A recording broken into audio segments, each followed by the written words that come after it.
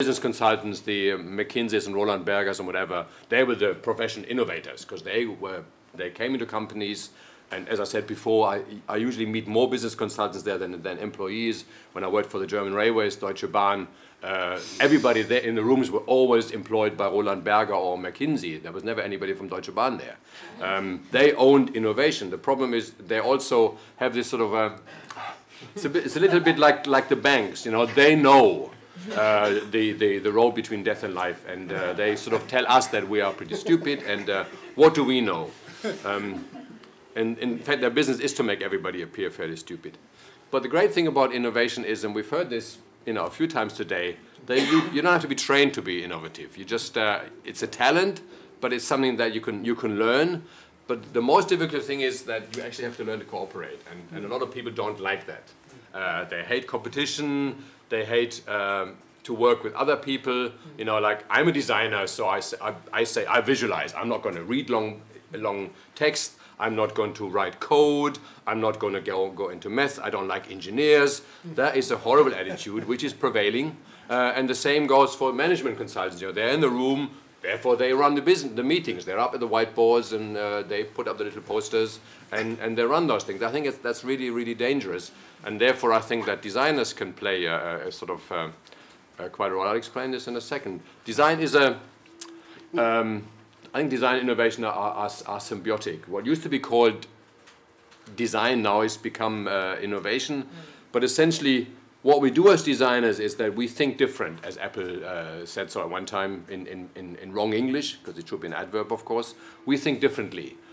We tend to look across and not come up with the straight answers. We are meant to be innovative to distinguish our clients from other clients. This is me, by the way, on that picture. I have to explain that. My previous company, Meta Design, where I worked for 20 years, and we had up to 300 people. And I published a lot of little books. There were different sizes, and they were about the reprints of Mark Twain's essays or my own sayings or all sorts of stuff. And there were about 20 of them after all these years.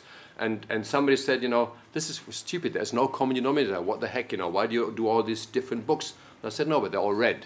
So that was the common denominator, and I think that was the right answer. So at one time, at an anniversary, my ex-employees gave me this poster, the red book with Mao. So I think as designers, we have quite a role to play in this, because when you're talking about innovation, you're talking about redesigning the future, essentially. Redesigning dialogues, redesigning products, redesigning companies. Well, you can't redesign history, that's one thing, but you can certainly redesign the future. For me, that always means you have to always go a little deeper. A lot of clients don't like you to do that so very much. You're always asking questions, which drives them crazy. Think laterally, we've heard this before, just simply means you go round and come at it from another way. You always also have to interfere. In other words, I poke my nose into things I'm not supposed to. Which not always is appreciated by my clients. And you always have to do a little more. We heard this about overtime, and you don't go home when it's 5 o'clock. You go home when your brain is full, when you can't do anymore, or when dinner is ready, whatever. And then you come back and do it in the morning.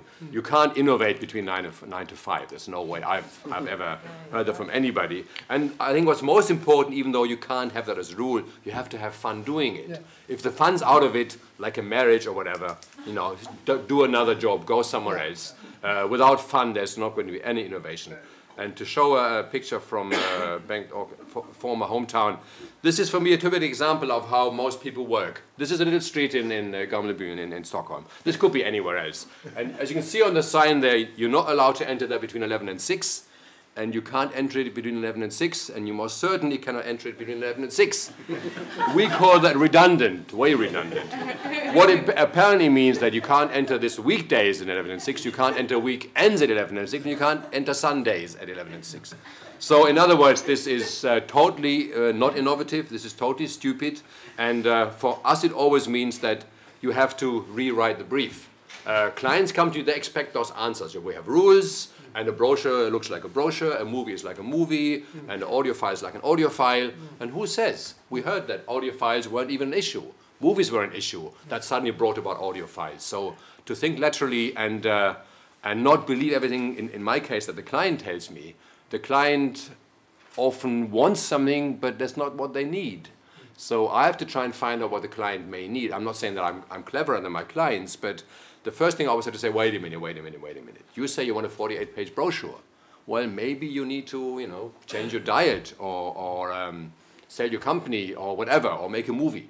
I don't know. And that to me as a designer is always the most important things.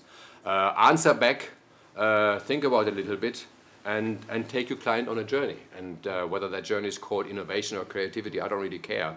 But I certainly think that my profession, people who by definition think around corners, have a role to play in furthering innovation and creativity. Thank you. It's part of the technical problems.